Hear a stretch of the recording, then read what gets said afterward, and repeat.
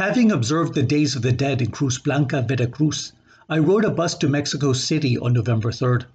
I then arrived at the international airport and checked into one of the attached hotels, its lobby areas bedecked in life-size skeletal figures and florid altar arrangements for the holiday.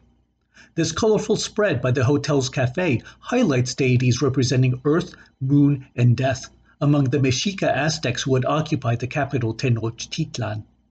After I settled into my room, I headed out to where the Aztec capital had once stood, now the Zócalo, the heart of Mexico City. While I was awaiting an old friend, I wandered between the National Cathedral and the city square, a massive altar complex then erected for the Days of the Dead pageantry. I would revisit the construction toward the end of the downtown tour, so we will see it in lit detail at this episode's conclusion. Knowing my fascination with the holiday, my friend guided me to the Plaza de Santo Domingo, northwest of the city square. An art show presented handmade works from local schools, such as this wall of plaques, each uniquely designed by an individual student. The theme along this plaza's display was the Revolution of 1910. Emiliano Zapata, one of the military leaders in central Mexico, is celebrated nowadays for his defense of the indigenous peoples and their land rights.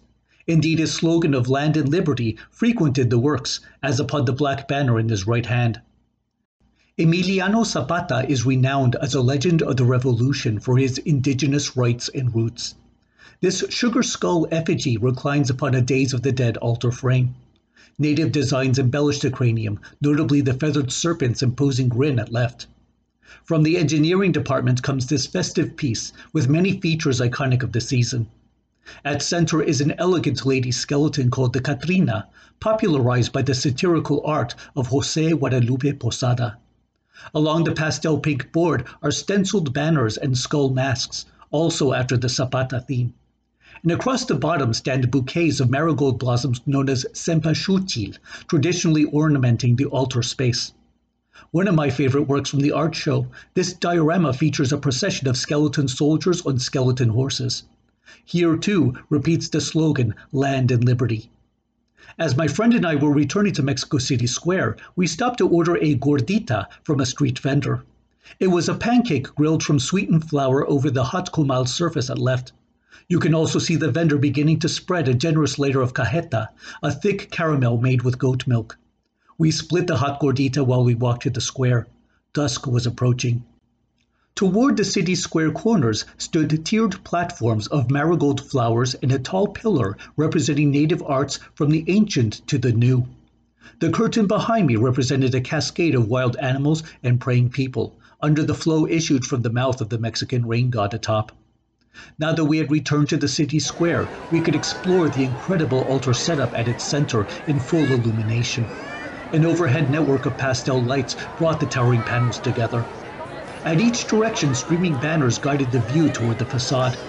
The Altar of Altars represented indigenous Days of the Dead traditions from Mexico's four corners. East, the Huasteca region beside the Gulf of Mexico, where I had just been to observe the sacred rites. South, Yucatan, whose green cross is an emblem of Maya cultural survival. West, the community of Cuanajo, Michoacán, directly inspired this ornate assembly. North, in homage to the Yaqui of Sonora, the ritual table fashioned after the Tapanco altar. Hovering above the shelf are three bearded visages that bring us to today's masks. From left to right, today's masks depict the spirit forms of the wolf, the pajcola, and the jaguar. Anthropologists Peter and Roberta Markman detailed the concept of huya ania among the Yaqui and Mayo peoples of Sonora. Huya ania conveys the outer realms beyond the village, in both natural and spiritual sense. Supernatural beings such as the pajcola bridge the worlds within and beyond the human community. The Yaqui and Mayo thus created spirit masks like these, often inspired by dreams of such entities, to ritually interact with the beyond. The Days of the Dead are similarly a special occasion to link the worlds of the living and the spirits, to remind the participants of the family ties that extend into the greater reality of the universe. Please like, share, and subscribe to the Eye of the Serpent channel for updates. Your Patreon support goes toward travel, research, and production. Thank you for watching, happy Days of the Dead, and good roads!